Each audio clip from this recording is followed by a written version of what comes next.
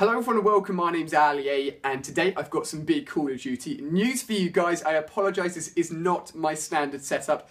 Normally I'd have my intro at the beginning, my overlay, all of that good stuff, but I'm out and about. I'm actually in London at the moment and I did not expect this news to hit, but I wanted to bring it to you guys, so I apologise this isn't the normal setup, but hopefully you enjoy it nonetheless. So today, Activision announced a big change, something I've actually talked about within a few videos in the past. Once last year I talked about it for the very first time, and then recently within a video I talked a little bit about Call of Duty Ghost 2 being a possibility. But today Activision officially announced that Sledgehammer Games will be making the next Call of Duty game for 2014, which means it's going to be a complete new cycle, which means the development team will then have 3 years to make a new Call of Duty game. So what does that mean for you guys? It means that this year we're going to be seeing a Call of Duty title from Sledgehammer Games. Next year we're going to be seeing it from Treyarch, and then the year after that from Infinity Ward. So rather than the standard 2-year switch between both Infinity Ward and Treyarch, they are then adding Sledgehammer Games into the mix. Now, who are Sledgehammer Games? What have they done in the past related to Call of Duty? Well, they actually helped with Modern Warfare 3. They helped alongside Infinity Ward, so they have done a little bit of work with Call of Duty in the past. However, they have never made their own Call of Duty game. It's going to be a big jump. We don't know what to expect. At the moment, we don't even know the name of the game. We don't have anything specific, but it's going to be very interesting. So, what are the bad points of this? Well, one thing, as I just said, is the fact that they've never made their own Call of Duty game. We have no idea what's going to come of this. It could be anything at all.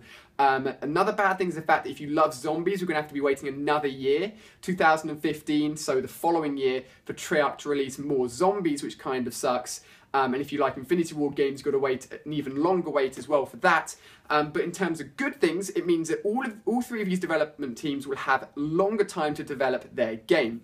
It means that Treyarch and Infinity Ward will have longer periods to work on the graphics, work on the engine. The game, Call of Duty itself, has been built off the same engine for pretty much since the beginning, and it hasn't changed very much, and that's been down to the fact that these development teams only get literally 2 years to turn around a game, release DLC, then start working on the next game, so it's a very tight schedule, and this will give them a little bit more breathing room and hopefully deliver us a better Call of Duty game. Now, on top of that, something that's worth mentioning is the fact that there's always been a third pillar and a third sort of tier to Call of Duty. Treyarch, of course, have had single player, multiplayer, and then zombies. Infinity Ward have recently introduced Extinction Mode as well, which has been their sort of new pillar. And I wouldn't be surprised if Sledgehammer Games came along with their own unique thing as well. What that will be, I do not know. Maybe it'll be similar to zombies, maybe it'll be something completely different.